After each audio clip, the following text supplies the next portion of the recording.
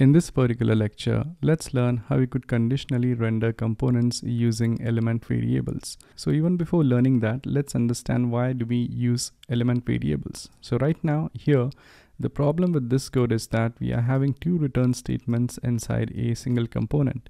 And while that's okay, it's not usually a good practice to have multiple return statements in a single component, and that's because a component should always return a single snippet of JSX code. So in order to go ahead and understand how element variables could solve this problem, let's first understand what component variables exactly are.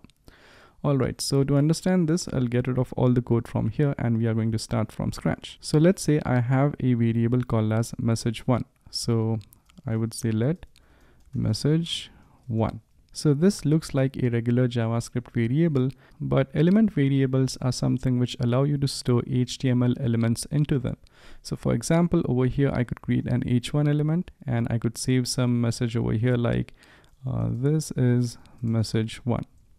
All right, so this right here is one element variable. Let's create another variable here. Let's say message2. And let's save some other message over here. So I would say this is message2. Now let's say depending upon a condition, I want to render message1 or message2. So let's have a Boolean variable over here as well. So let's say const and let's name this thing as display. And let's assume this is set to true.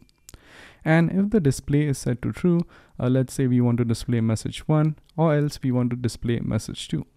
So what I could simply do here is that I could say if display is set to true, then I would return message1 or else I could return message2.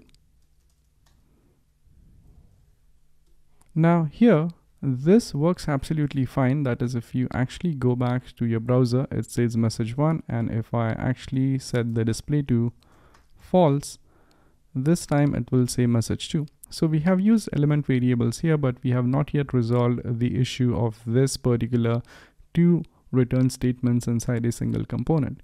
So in order to resolve this issue, what we could do is we could use element variables in a little bit different fashion. So what I could do is, instead of having two message variables, I would simply create one message variable. I would say let message, and I won't assign it any value.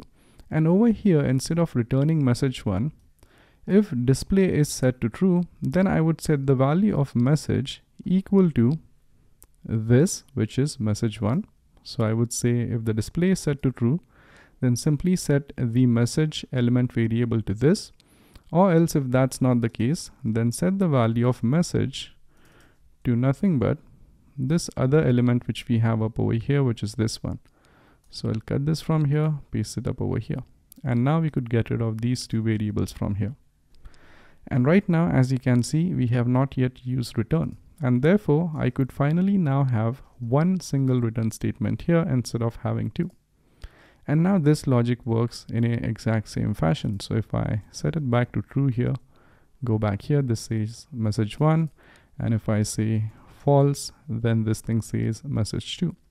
So here we have used element variables in order to solve the problem of using two return statements whenever we have to conditionally render something. So this is how you could go ahead and make use of element variables to conditionally render JSX, or you could even do this with components as well. So that's it for this lecture. And in the next lecture, let's go ahead and let's learn how conditional rendering could be performed using ternaries in JS. So let's learn about that in the next one.